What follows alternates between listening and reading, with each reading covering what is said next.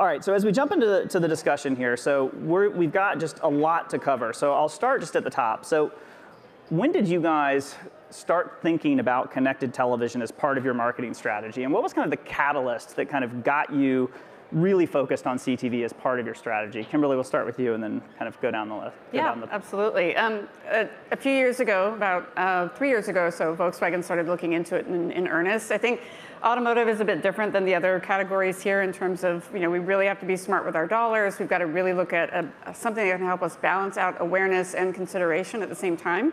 And ultimately, we have a lot of folks that we need to reach that are younger auto buyers and consumers that we're cord cutting. And so really looking into that, like I said a few years ago, was super important for us, and we're all in right now. Oh, wow, that's incredible. And then, Paolo, as you guys looked at it from ABI's perspective, how did you come to the conclusion that you were going to get in on CTV? For sure. Well, listen, at the beginning, it was absolutely to reach new drinkers and new consumers, younger demos. And we were fascinated by the idea of, informing a lean-back experience like TV with data and with the personalization that you can bring to connected TV, right? So it started a little bit more as a test and iteration of what we were doing 2 or 3 years ago, and then it started becoming having critical mass, right? Today, 47% of the U.S. households are either cord cutters or cord nevers, and therefore now it's a prerogative to getting scale. But when you can get, that data, that personalization, that targeting with the scale that now it's reaching, that is where it becomes now a must-have in your media strategy and media mix. Absolutely. And then, Jeff, for Colgate-Palmolive, that's a really interesting stat. So 47% of consumers can't be reached. And so as you look at it from the portfolio of brands at Colgate-Palmolive, do you look at that 47% as an important number of people that you got to talk to, I would assume? 100%. And that is, it's overwhelming. And it's so critical because for us, the consumer experience is at the heart of everything that we do. It's at the heart of our communication. And we realize that in order to get that holistic reach, we have to be there. So it really is, okay, we know we have to be there. We know that the cord cutters, the cord nevers, we know they're there. What's the right experience to bridge it? And how do we start to test and measure it? What role does it play? So it's definitely connected TV agility. That was the impetus for us to really start to place our bets there. Yeah. You also said an important word there too, which is bridging, because we are still living in two worlds, right? We're living in a world where linear television does still matter, but connected television is growing really quickly. And AVOD, as a subset of connected television, is growing dramatically.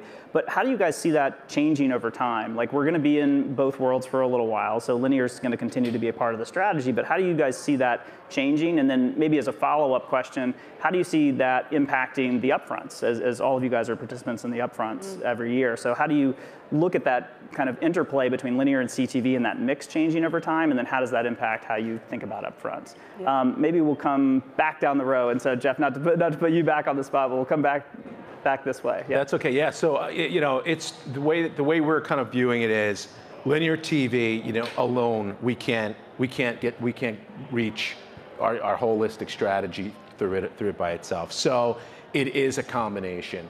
And what we're really starting to understand now as we're going deeper into the data that we're using in connected TV is that we're realizing that a lot of these audiences they're unified at various points in the funnel, and we just never knew that. So what's really happening is with the insights, with the data that we're using, and certainly what we're seeing coming back, we're taking less bifurcated approach to how we're using linear and digital video. They're becoming more harmonized, and to the degree on a master brand versus a sub-brand level, this is kind of where we're testing those various reach levels and the data that we use. But they're absolutely, we've seen them converging, and we know we're reaching, yes, net incremental, but also some of the same households that we are in our linear video buys. Yeah, I love that word harmonizing both of them, because it's not an either or, it's how you bring them together and have them work for each other to some extent. Do you guys see the same at ABI? Absolutely. I mean, it's a matter of building a holistic video strategy, and that comes with a lot of complexities to it, right? On one side is figuring out the overlap, figuring out how you can have buys that are, exclusively or mutually targeted, that can be data informed, that can have, the creative relevance and the message relevance from a national to a local level, and bring it all together. So now we still have silos, we still have fragmentation, but the way it's going to come together is to where I think that all of us and all advertisers are going to have to find a way to make it work as the technology, as the businesses, as the sales side comes along for the journey, and you see more of the cross offering between linear and digital, right? And digital with extension to linear and all these kind of things. I think then the interesting part is going to be how do you balance from a connected TV standpoint, from a digital video standpoint, a couple of factors. One is you can get super targeted, you can be data informed, you can be very creative and nuanced with your creatives, but all of that drives up the CPMs, drives up the cost. And so how do you balance the expected increase in efficiency with the increase in cost, both from a CPM standpoint when you start layering data, but also in terms of cost, in terms of production, in terms of having multiple creatives, multiple buys, and all these kind of things. So striking that balance, that is the art and the science that brings the holistic video strategy together, I think. I love that. That's great. And I then, would just add to what they've said, absolutely, that it is very much a harmony kind of approach, and you have to look at it very holistically. I think sometimes people think it's just going to be linear or CTV, or things are not that black and white anymore. Right. And I think given our campaign, given the audience that we're looking at, video is video, right? And we tell our dealers that as well, who are also saying we need to be more in linear TV for these reasons, these connected TV are good for those reasons. We have to look at it as a total approach. And I think consumers see it all as one thing. Yeah. They want to make sure that you're reaching me with the right message that's relevant to me. And again, for automotive, it's more complicated. Yeah. So we want to make sure we're really using those dollars super effectively. And it's something that I think that if we get it right, people feel like it's an add-on and it's more interesting and engaging with that lean-in audience, especially with connected. Yeah, I love just all of those themes about the harmony of both of them, and also just looking at the efficiency and the effectiveness of CTV, because there is going to be a little bit of trade-off often there when it comes to price. Jeff, you mentioned something earlier about just the importance of agility in campaigns today and being able to adapt kind of on the fly and capture a moment in time and put a message into the market that might be relevant at that moment. Traditionally, scatter has played kind of a role in doing that. How do you think about the dynamics of I want to take advantage of a moment now and then utilizing CTV to do that? And maybe Kimberley, I'll start with you and then go back. Yeah, I mean, for us, I think the scatter market is complicated in terms of we're trying to get that mass reach, we're trying to get flexibility at the same time, we're trying to be much more highly targeted. Consideration is a big thing for Volkswagen especially. Yeah. And so if we look at it in totality, I think it's something where scatter is going to be less flexible for us sometimes, more expensive, and maybe doesn't make as much sense. So again, we have to look at it as a portfolio kind of approach. Yeah.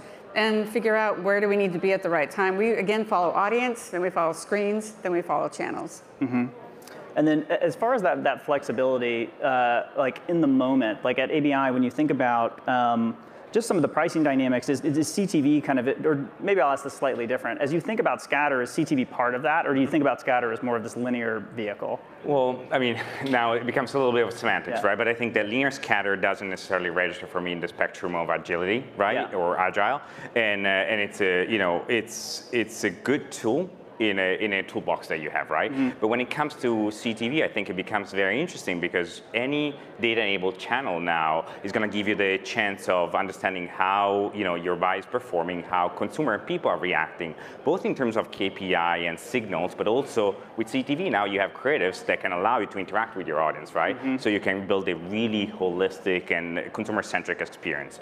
And then with that, you figure out, okay, what is working, and you double down on that versus what you pull back. Yeah. But I think that the most interesting thing about leveraging this capability is the ability of being agile also from a creative and production standpoint.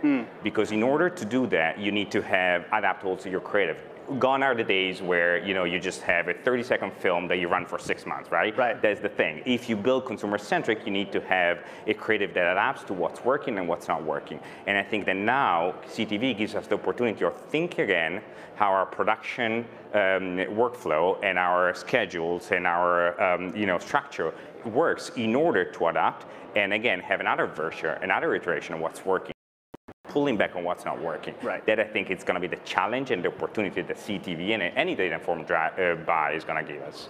Yeah, Jeff, have you guys experienced the same thing where you have this additional layer? Because the creative thing is a really great point, right? Because you have this ability to really test and learn because of the agility of CTV. Have you guys experienced the same? Yeah. When I think of agility, I'm thinking of it more in terms of, yes, being able to kind of pivot on the fly and make changes and updates and all of that. But I think about agility being more about the multi kind of dimensional capability that CTV can play with audiences and creating specific journeys for those audiences at different stages in the funnel. Yep. That's where we're really spending a lot of our time right now. Sure, it's a reach play. Sure, it's a TV replacement for awareness.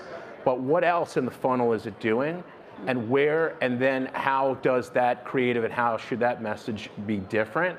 And what are the right cues and signals to be having it trained to is, I think, what agility means to us when it relates to CTV. But sure, there's absolutely, there's always that ability to stop and start and pivot. Oftentimes you might be going in a wrong direction, and you'll know that. So it's great. And yeah, it's similar to what my colleague said. Scatter market is, I don't think that really lives up to the definition of agility as we think about it. And the scatter market is just going to get more and more competitive. It's it's going to move further up, and it's just going to become more and more pricier. So that's just the kind of necessary. Yeah. And I think too, just again, given where we are with the world right now and COVID, and especially for automotive, our supply chain issues have been pretty drastic and very dramatic in terms of how we have to think about going to market. I'm sure it's the same for everybody, really. Yeah. But for us, we're now looking at maybe it's another 6 months or further down the road before things normalize. The pressure for us to be profitable, the pressure for us to really look at ROI differently has never been greater. And I think, this type of new world that we're in with this whole portfolio of connected, addressable, linear, we have to put our dollars where we're going to know the audiences are going to be there. And who knew that digital video, you can test and learn and iterate, to your point, really in midstream of your campaign, especially if you don't have cars to sell, which in our case might be the case. Right. Well, it brings up something too, which is that, you mentioned this, Paolo, but we're talking about television becoming a much more data-enabled channel. And so there's data in, but then there's also data out that can help you understand what's working and how you can make sure you're tailoring your investment to things that are effective and efficient, especially in times like these that you just described, where you have to be smarter with every dollar that's going into your media investment. And so as you think about that data out, I'm really curious about this part too. Like, have you had insights and data that's coming out of your connected television investment that has really helped inform how you change an overall strategy because you're finding a different level of something? I don't want to lead the question here at all, but are you getting that data out in a way that's helping inform the overall strategy? Let's start with you, Paolo. I haven't started with you yet. Start in the middle this time. No, for sure. I think that in general, connected TV and doing more of data-enabled TV allowed us to be a better consumer-centered marketer, and this means that when you actually can get, during the flight, during the campaign, data that tells you what's working, what's not working, and also gives you the creative capability of saying, hey, now here's a QR code, go redeem this coupon to get a beer at a bar for free or whatever activation we might have, or have e-com delivered to you. Now that allows you to create that dialogue, and that dialogue is important in the way you craft the campaign and design the campaign, and so actually helped us work very much closer with the brand teams, with the creative agencies and everyone in terms of saying, okay, what is the consumer journey? What is the ecosystem we're creating? And where is connected TV now playing a role in that ecosystem?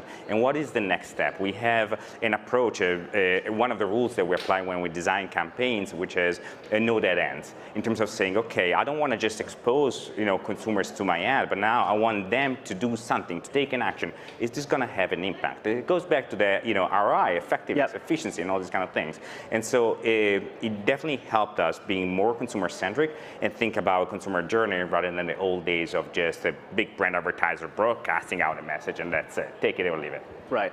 Jeff, it's a good, I think, maybe segue into maybe a specific example. Do you have an example of where Colgate-Palmolive has taken all of that data and all of those insights and actually done this successfully in CTV on a brand or anything that you guys have activated on CTV? Yeah. Earlier in the year, we ran a connected TV buy through the trade desk or DSP to, we had a linear video campaign up for about 3 months for Optic White toothpaste, and we were at a saturation level. Our reach was kind of plateauing, and our frequency was climbing through the roof. So our goal was to really come in and use CTV to get that to reach those incremental audiences. And what we quickly learned through the research and through the insights is that not only were we hitting 58% more incremental reach and almost 20 million households that our linear buy wasn't reaching, but we were actually helping to manage and drive down all that frequency that we were over, way over on our linear buy. So yeah, there were a lot of tools and a lot of insights that we were able to pull from that particular buy, and yeah, considered to be very, very successful. And I would say it's sort of definitely a launch pad for us into kind of how it does connected TV continue to be that vehicle for incremental reach and frequency management when we've plateaued on linear video. Yeah. Incremental reach and frequency management are things I hear just so consistently in every conversation that I have, almost weekly. Kimberley, have you guys experienced the same thing at VW about just looking at CTV as this vehicle for incrementality and also the frequency management thing? I'm curious your take on that. Yeah, and I was just going to give an example of a campaign we did with our new electric ID4, and being able to save those dollars, we were able to look at our total campaign frequency management and reinvest about $4.5 I should say, to reach about 4.5 incremental households as part of that campaign. So the savings can be real, and we wouldn't have reached those folks otherwise. So I think really it's all about the total investment dollars that you're looking at, and then trying to figure out, where does it make sense to make a pivot, and what time, and what audience. And for that, we had 3 different audience sets that we were looking at over the course of some time frame. So to be able to do that through the trade desk and do that as a portfolio approach was super, super helpful. That's amazing. And as you run all of these campaigns, another key component to this, and this is a little bit of a, I guess, controversial topic to some extent, but how are we measuring the success of CTV, right? We're in this moment right now where measurement is still kind of being defined to some extent of what that's going to look like in both of these worlds between linear and CTV. When you think about the success of a CTV campaign, how are you thinking about what success looks like?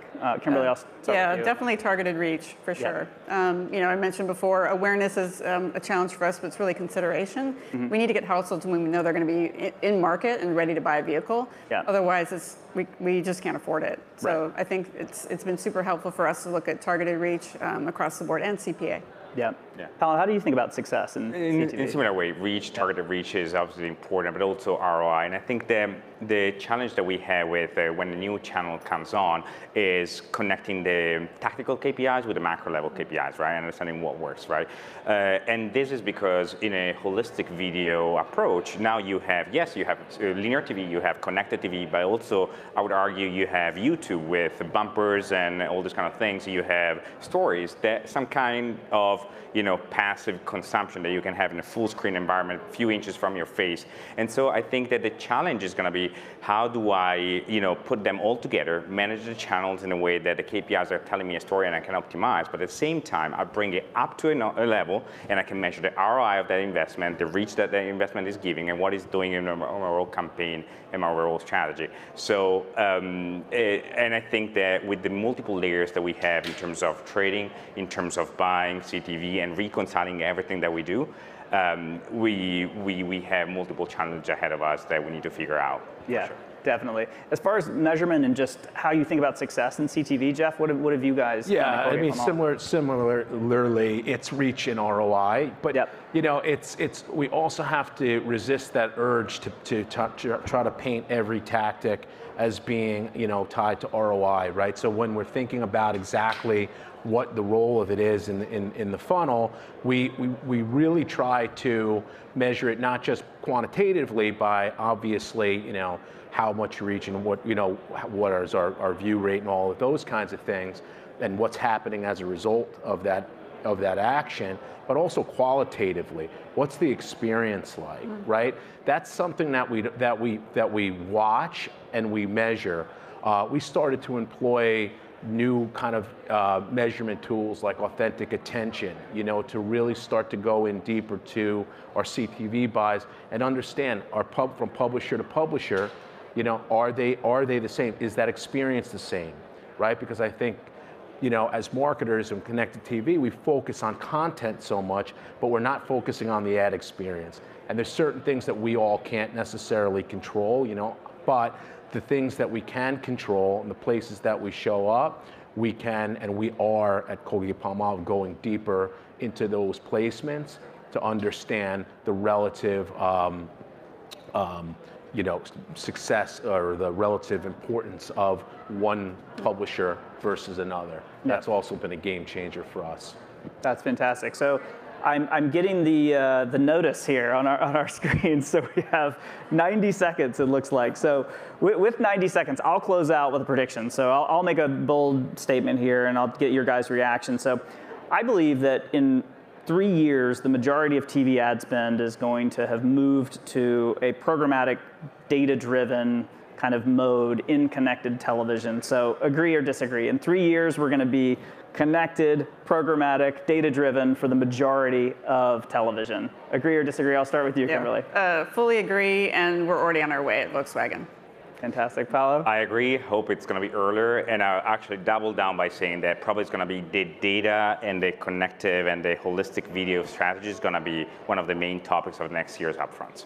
I think so too. Jeff, for the close. I agree. I think 2 years is the number. So I'm going to go right in the middle there and say I'm pretty confident. We'll wager here. All right. Yeah, I'm going to write all these down now, and we'll put some money down later. All right, so 2 years, I love it. Well, thank you guys so much. This was a fantastic discussion. I think we covered everything in a relatively short 25 minutes. We got it all done. Thank you guys all so much for participating today. Thank you all for being here. Thank you. And thank you to AdWeek.